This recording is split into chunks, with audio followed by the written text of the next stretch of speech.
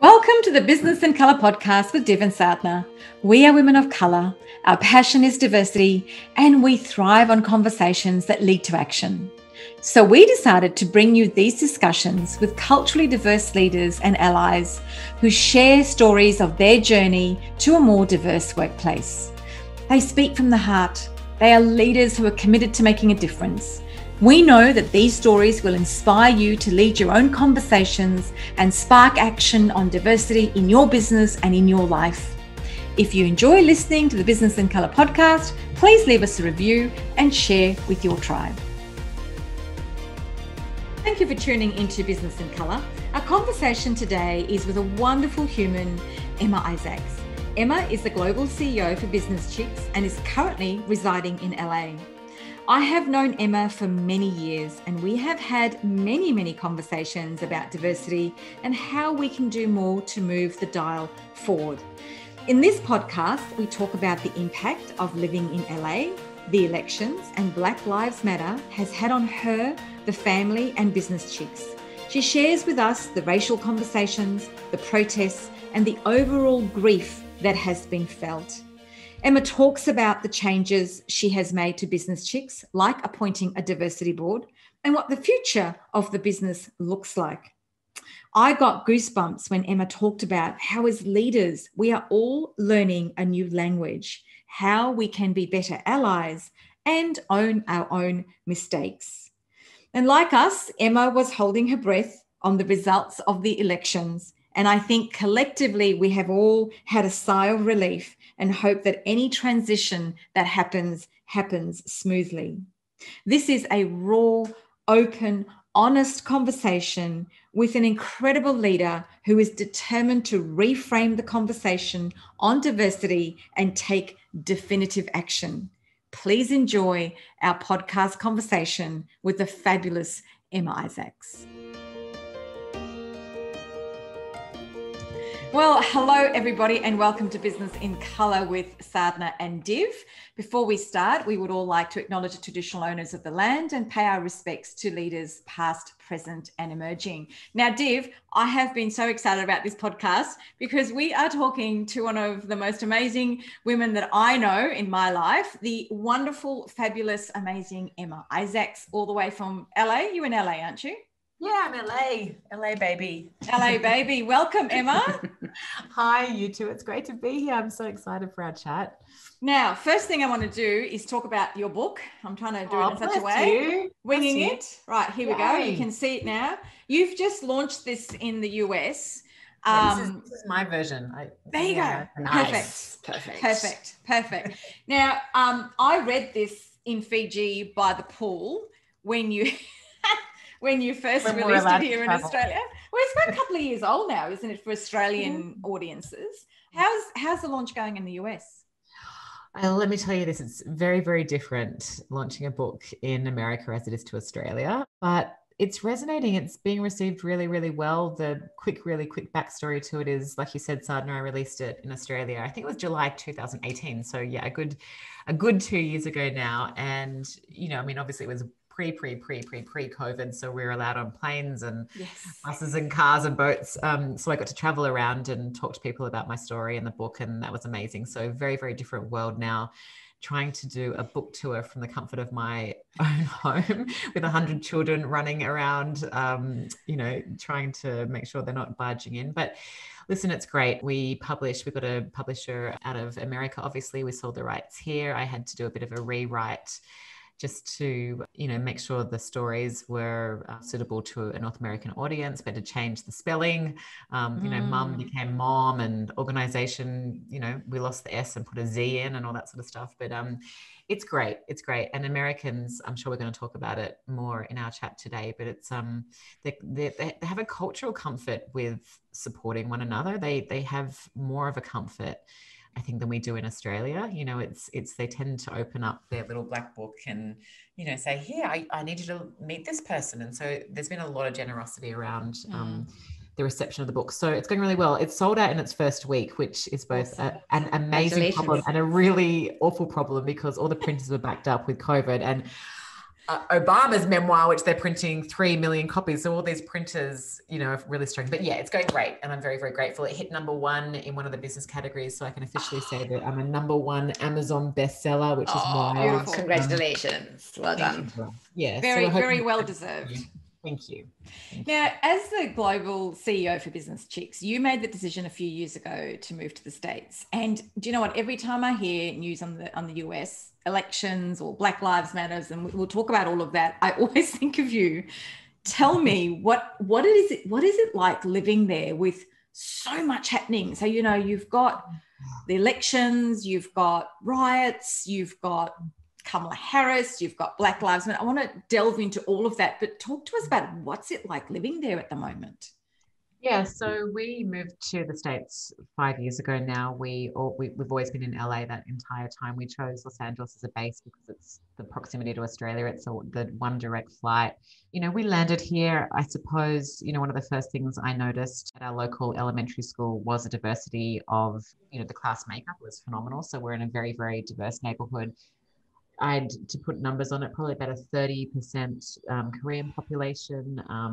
I don't know, like a 15% Hispanic population, 15% Black, and the rest, a mix. So I love that. I love my kids got dropped into a really great, diverse neighborhood and school. So that was really phenomenal.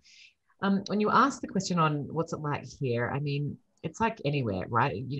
I'm really, really, what's the word?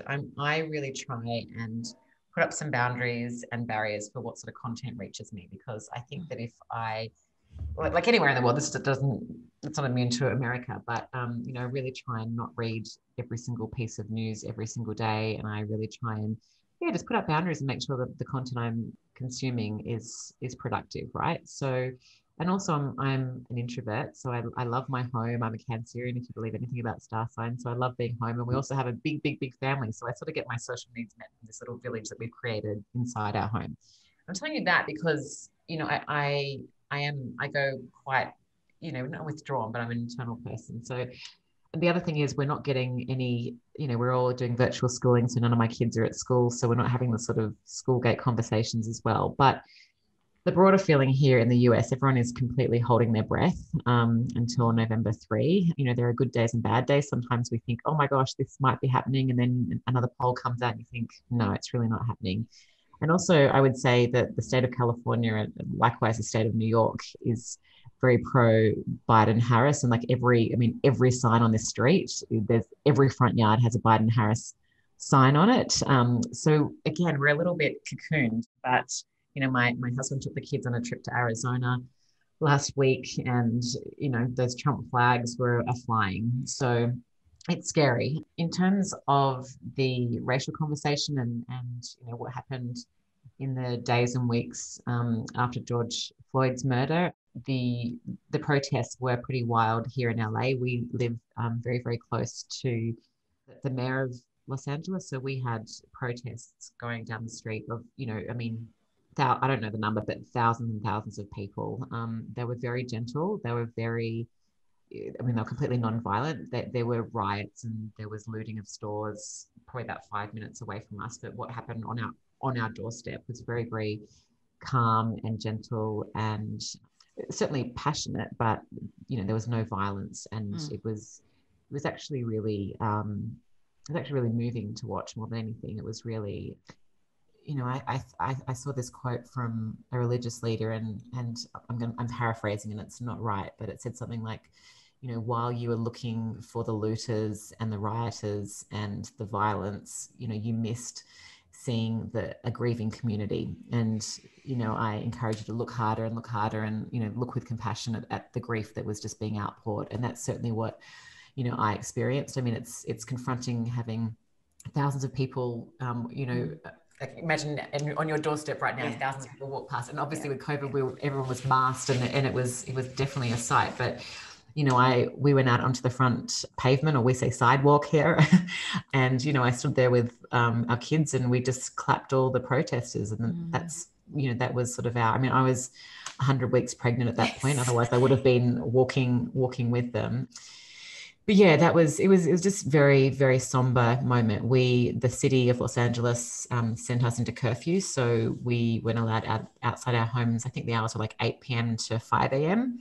So everyone was inside. And, I mean, LAPD has a huge presence here and they do a lot of their work via helicopter. So it was loud. I mean, there were helicopters overhead that whole time. And it was a really, really scary and dark moment for anyone who lived in this city, and not just LA. I mean, it was happening all around in protests all around the United States. And really, it was just a collective response to a huge amount of violence and a huge amount of grief and a huge amount of outpouring and a huge response to a massive, I suppose, push down of ongoing, trauma that had been there for so long. And, finally there was a communal reaction to that trauma and a community reaction to the violence. And it's just appalling and shocking to me. And since his death, there have been 357 other murders by police, and so that really sent me, we all knew this stuff, right? We all knew it. Certainly not to the extent, and certainly not to the level at which, like, I started following all these different accounts on social media, as we all did. I watched a number of white people commit crimes. Like, there was one man who was running around naked. I don't know if you saw this clip, but he was running around naked. He just killed, I want to say, like two people. It was either 2 or 3 people, right? The police knew he had done it. He was running around naked. He'd obviously caused a huge amount of concern in wherever he was. And, the police are not shooting him, and the police are not, like, they're chasing him, but they're not bashing him. They don't have a knee on his neck, so that kind of, and I saw 35 examples of that, right? Just the brutality and violence against people of color, and just to have that all brought into our, on our screens, and to really have that highlighted as a moment in time was just such a, it still remains, like, we've seen Breonna Taylor and there's been no justice there. And it's not as if it's gone away, because not everyone's talking about George Floyd every single day. But it really rattled me. So obviously it rattled everyone. Well, hopefully it rattled, most people. But, I think I was 39 weeks pregnant when George Floyd lost his life. And, I remember I knew I was expecting a son. We'd found out that we were going to have a little boy. And I just couldn't stop thinking about, the fact that my little guy was going to be born and would never know the idea of having to think about, or his mom having to think about what would happen when he left the front door every single day. And, we hear stories, even, Michelle Obama's mom used to say to her brother, like, please be a little less black today. Like, when you leave, be a little less black. So, that was juxtaposed with me having a son and George Floyd losing his life. And it just, it really shook me up for many, many, many weeks there. And I mean, it still does to this day, but I just remember back to those days. It was really, I don't know, it was a lot. It was a lot for everyone. And, I tried to, I remember, like, some of our mutual friends, Sadna, like, Kemi, yes, reaching out to her, and we had some beautiful back and forth. And reading the advice was to check in on our Black and brown friends. And, that was a really weird thing as well, right? Because I did that, but we have so many beautiful Black and brown friends here that I've never had racial conversations with, right? I just assumed we didn't really need to have those conversations. Their kids play with my kids. They're over in our pool all the time. My kids are going to their house for play dates. So I never really, I mean, we have small talk and we have friendships, but we'd never really discussed race, right? So I was reaching out to these people and saying, awkwardly, how are you and how are you doing? And they'd write back, good, babe, how are you? Like, when are we getting together? Like, how's the baby? And I'd be like, that didn't work. That didn't go the way I'm ready to have a conversation about this. So yeah, that it's obviously been a lot for everyone. And then, I mean, it's my lived experience is completely different to, my friends who are Black or brown, but, it has been beautiful since opening those conversations up. And when I've had the time to get past small talk and sit with my friends, and I have, had a lot of really incredible conversations, and hopefully some actions from those conversations with a lot of our friends over here. But yeah, 2020 is a heavy year. Let me tell you, it's a heavy year. And then, we just need something to happen to go our way November 3, because I'm not sure the planet can really take another 4 years of this. It's just a lot. So yeah, I'm sorry to go. No, that's good. That's good. And you know what's beautiful to see is your vulnerability and the personal journey that you've walked with it, because I think that's been many people's journey, to be honest. Like, I've had people reach out to me and ask me about how I was doing in the Black Lives Matters, when the Black Lives Matters movement hit Australia. And it was very interesting because I remember having a conversation with Sadhna saying, this talk of, does it matter to us because we're kind of brown and we're not black, so can we own this conversation? And when Sadhna and I talked about it, I mean, we each have our own story with regards to our race and our culture and our ethnicity, and to varying degrees of inequity, to be honest, because living as a Black African American in the US is completely different from here. But we all have our own stories of inequity, and brown or black, it is there. So I think we all resonated with the Black Lives Matters movement as you did, and it's wonderful to hear your personal journey.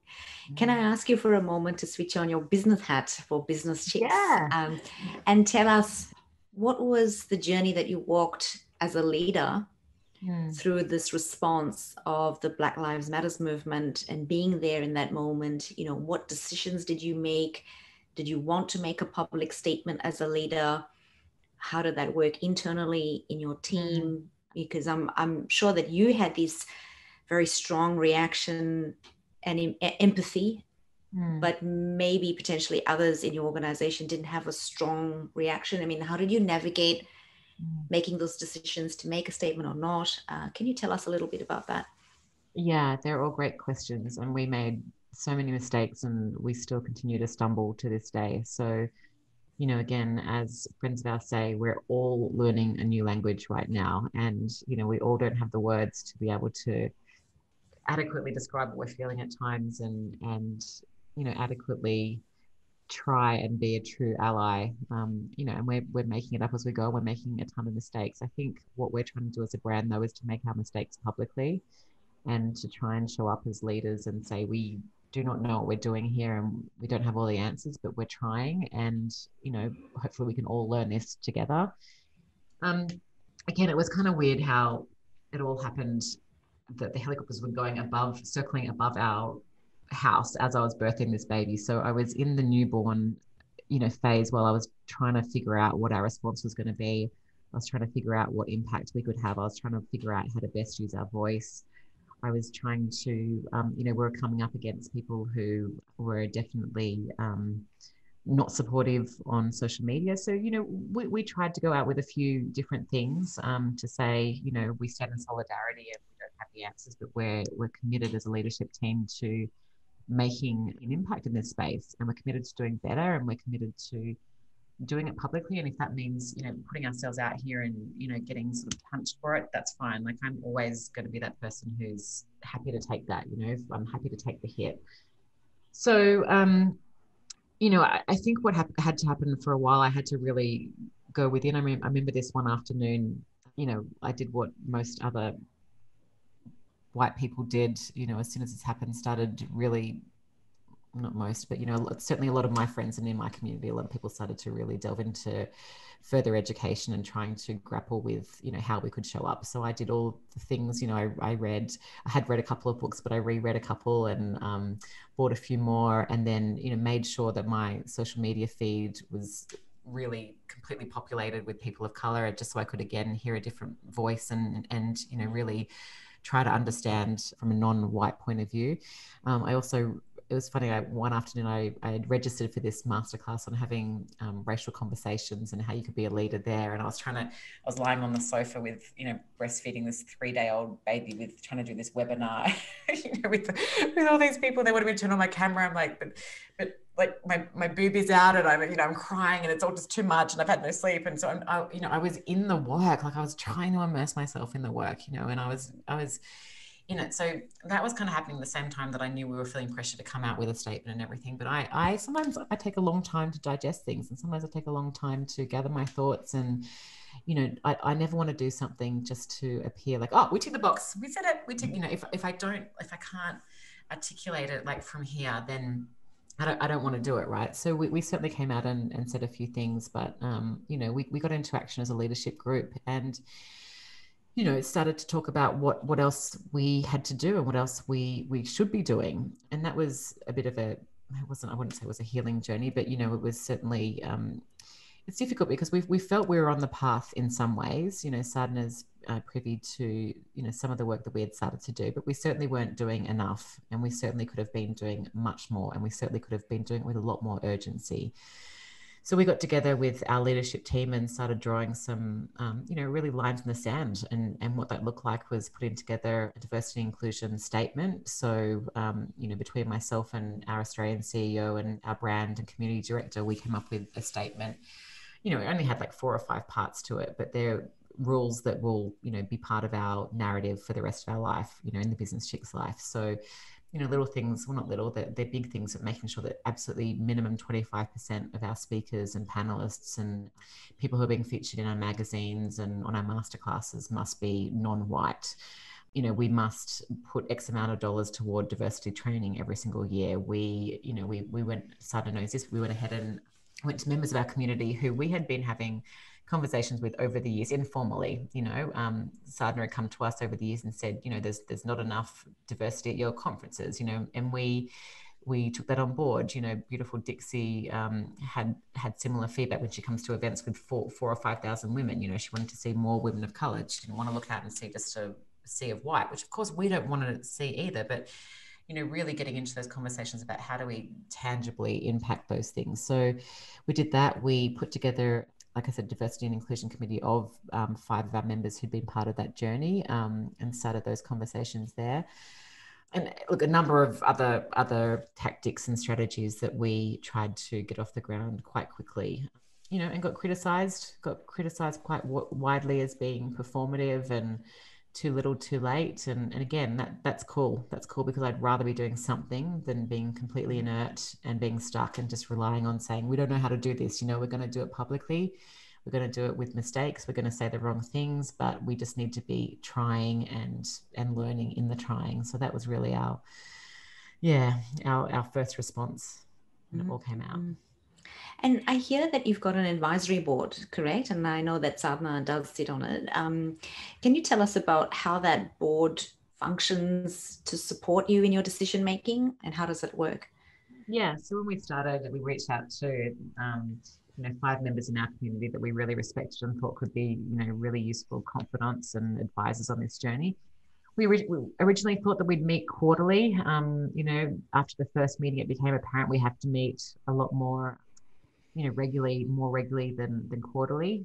And like with anything, we're still finding our feet there. It's very, very early days.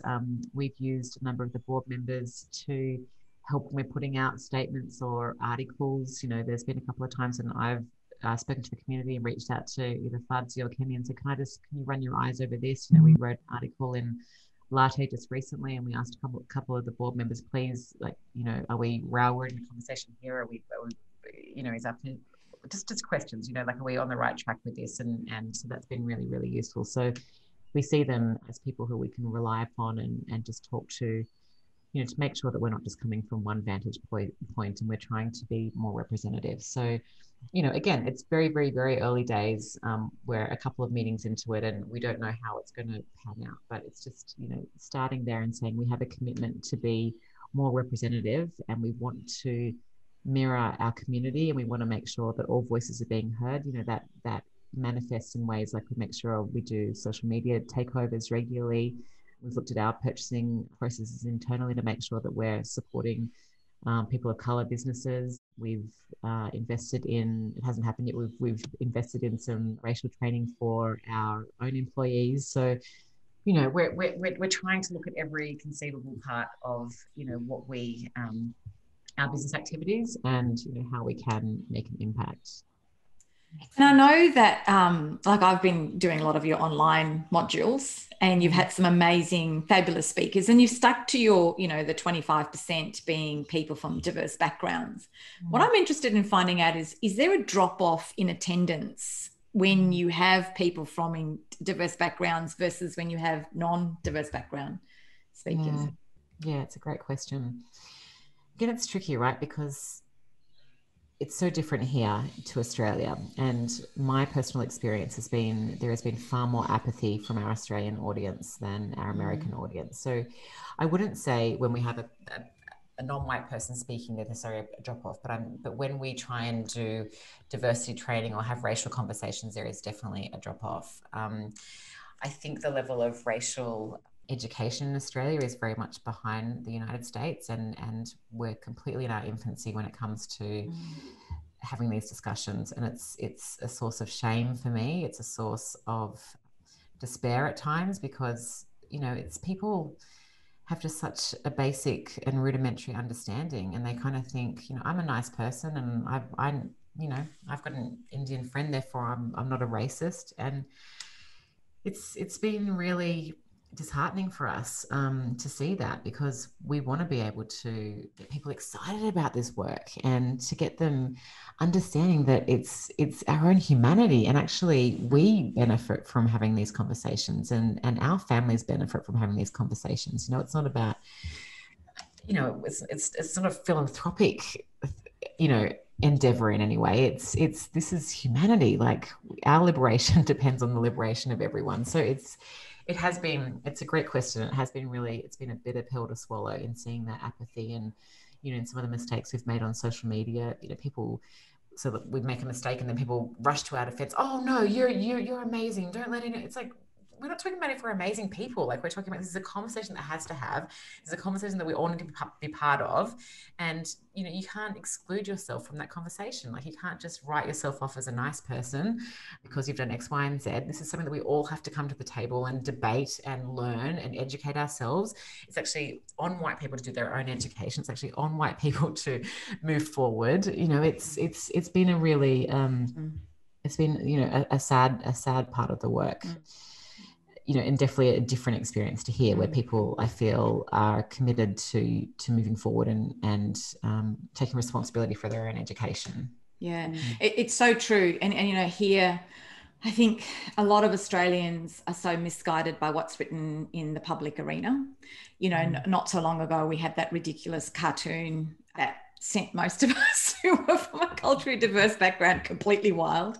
And just, 2 days ago, we had a very, and I'm not even going to mention that person's name, but a very well-known reporter actually writing an article in the paper saying, Melbourne's issue of the second wave was because of the migrant community. So wholly laying the blame of the second wave onto a group of people. And the problem we have, and there's a whole range of reporters and politicians who do that on a regular basis. And I think, like you said, it's up to us as the community to actually work through what is real and what isn't real in this arena. And this is where, sitting even on your diversity board, it's really interesting, because Business Chicks has the opportunity to reframe these conversations. But to reframe them, you have to get engagement from the whole or most of your community to reframe that. And, therein lies the challenge. And I'm interested in talking about how do we get to the point where you have a person of color on your main stage speaking and your room is filled with the community that you represent, no matter where you are. I mean, that's an amazing thing to go for. But how do we, I don't have the answers, but that's kind of what we got to aim for, isn't it? 100%. But then there's next step to that. So that we can do that. That's it. We've done that before. So we've had amazing speakers like Dr. Terai Trent and Somali Ma'am and Azure Antoinette and Kemi Nekvapil. And don't worry, we've got filled rooms, right? So we can do that. We know we can do that, because these women are freaking amazing and deserve a full house and a main stage. That's easy. The next thing you want to do, though, is make sure that you're you know, your audience is diverse. There's no use in having these amazing talented women if it's just a complete whitewash of people, right? I mean, it's one thing, but we want to make sure the audience is diverse and representative of the community as well. The thing, I mean, what's happened with COVID, right, is obviously we've had to pivot all our delivery onto digital, and it means that we can't sort of capture people in an audience, and, you know, they're captive, right? Like, you paid your $100, $200, $1,000 to go to one of our conferences. You got to sit there, you got to listen. Like, no one's going to get up and leave the room, right? It does get more challenging when you're, you know, you've got to opt into a webinar, and you've got to, you know, sign up for that one topic, right? So we get that's a challenge.